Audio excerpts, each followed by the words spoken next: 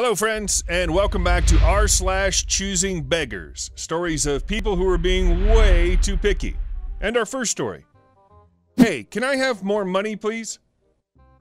This happened several years ago, back when I was at college. I was one of the 3 friends in our friend group that had a job at 16. Because I had a job and living at home with no bills to pay other than my phone bill, I used to buy my friends things just to be nice. Most of them would be appreciative about it.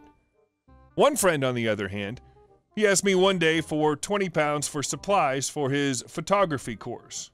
It was to help, and I did photography too, so I obviously thought I'd be nice and give him the money. What I didn't know was that he asked my other 2 friends with jobs for 20 pounds as well, so he got a total of 60 pounds out of us.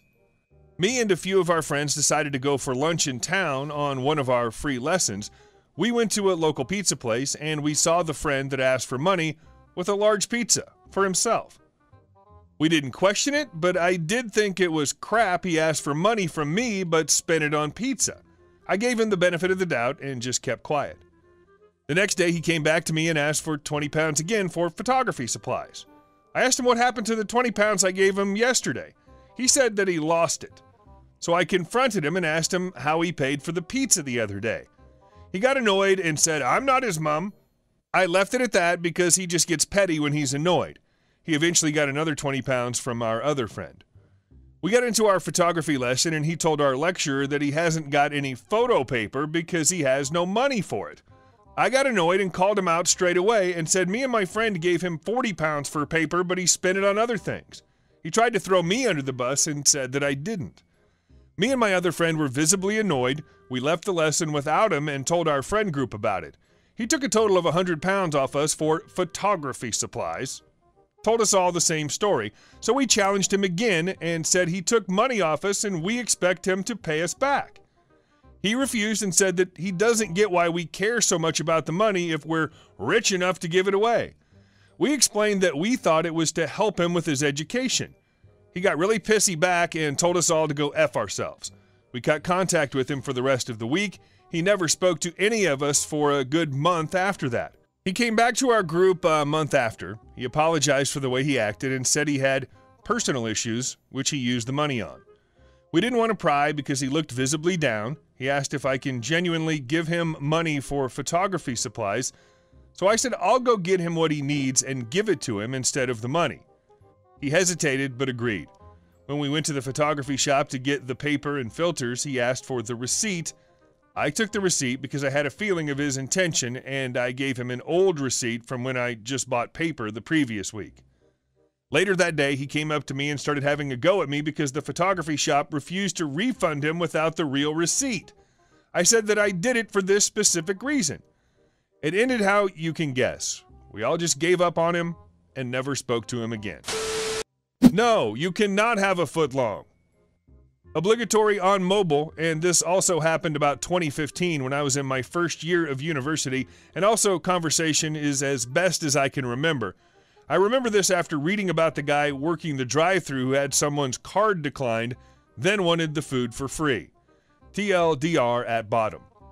At the time I worked at Subway, and we had a deal on where you could get a limited number of 6-inch subs for $5 each. A woman, choosing beggar, came in looking quite hangry and spoke with me. Choosing beggar. I want to order something, but I haven't eaten all day and left my wallet at home about a half-hour's drive out of town. Would it be possible to get an IOU? Me. Let me just speak with my manager. The manager wasn't in the store, and I knew she wouldn't want to hear what this woman was saying, but to please the customer, I called her anyway. As expected, the answer from my manager was no. I was a broke university student, but felt really bad for this woman, so I thought I would help her out just this once. Me. I spoke with my manager, and unfortunately we can't offer you an IOU, but I'm willing to pay for you to have a 6-inch sub in the $5 range. Choosing beggar. Oh, thanks. I'll get a chocolate biscuit and a Sprite too, but I can't decide between the chicken schnitzel or the steak pieces. Me. I'm sorry, but as I'm paying for this out of my own pocket, I can only give you something from the $5 range. Choosing beggar. But you just said you would pay for me, so I want what I asked for. Me. I said I would pay for you to get something from the $5 range. I'm sorry, but that doesn't include biscuits and drinks. Choosing beggar. Give me what I effing ordered. This is such S customer service. If a customer asks for something, you give it to them. Me? Right? Well, so you don't want something from the $5 range that I'm offering to pay for? Choosing beggar. No, listen to me. I want what I effing order and not this other crap. Is that so hard to understand? Me. Right then. What will you order today then? I then made CB's order exactly as she specified. I can't remember exactly, but it was a foot-long sub with a biscuit and a drink. Then we got to the cash register. Okay, that will be insert dollar amount, maybe $13 for the sake of an approximate amount. Choosing beggar. What are you talking about? You said you would pay. Me.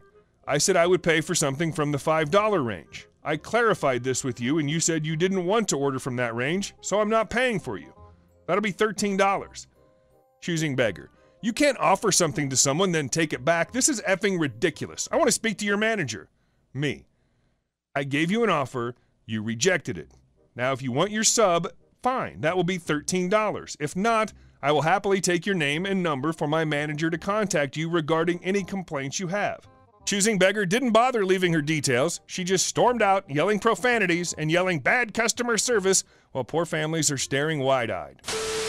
Lend a spare phone to a friend after hers got stolen.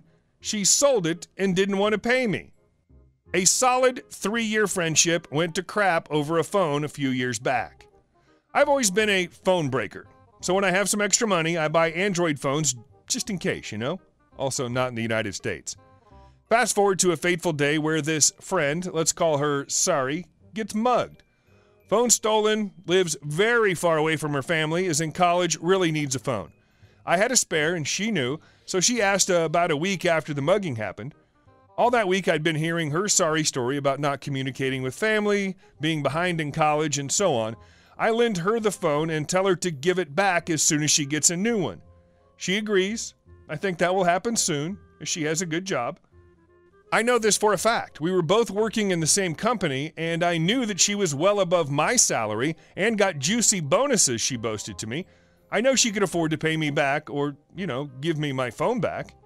Months pass and she still hasn't given it back. This girl is giving her best life, buying expensive crap, clubbing, traveling, you name it, so I ask for my phone. To me, that was enough time. 3 months or 4 have elapsed this far. She must have had the chance to buy herself a new one. Besides, mine was acting up and I needed to have a spare just in case. The conversation goes like this. Me. Hey girl, sorry, could you return my phone sometime this week? Sorry. Hey girl, sorry I can't give it to you, so no. Me. No, why is that? Sorry, I sold it. Me. You did what now? Sorry, I sold it and bought myself a new one. Yours was too basic. Me. So you could have returned it. Anyways, the phone was $120. I still have the receipt I can show you. You have to reimburse me for that. Sorry. No, I don't. The phone was a gift. Me. No, I lent it to you. I told you and our other friend in common that was present during the conversation about lending the phone, as well as the day I gave it to her at the local we worked in. I mean, we could ask her. Sorry. No, I just don't feel this is fair. That was a gift. Me. No, it was a loan. I need another phone, sorry. ASAP. Sorry. Well, buy one. Me. I wanted the phone I gave you. I had that phone to spare in case something like this happened. Sorry. You weren't using it and it was crap. I had to sell it and pay extra to buy a good phone. Me. I want my money. Sorry. You're being unfair. Me. What? Sorry. I've been having a hard time and you're making it worse. Me. You've been clubbing like a maniac girl. Just pay up, that's all. Sorry. I won't. You're trying to rip me off over a gift. You're being a terrible friend. Me. Lord, you're not saying that. You know what? Just pay me. Sorry. You're a bad friend. Me. Just pay me. Sorry. No. She walked away and we didn't speak for the remainder of the morning. I contacted the third friend and asked her. She confirmed my recollection, it was lent, not given, and flat out called the other girl a liar.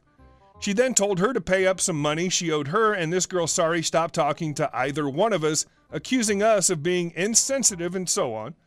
It was tense at the office for a while, and then she got herself fired for stealing in the company. Never got my phone or my money back, and neither the other girl nor me know whatever happened to her after being fired. This was R Slash ChoosingBeggars. Thank you for watching. If you enjoyed this video, please subscribe and see you soon.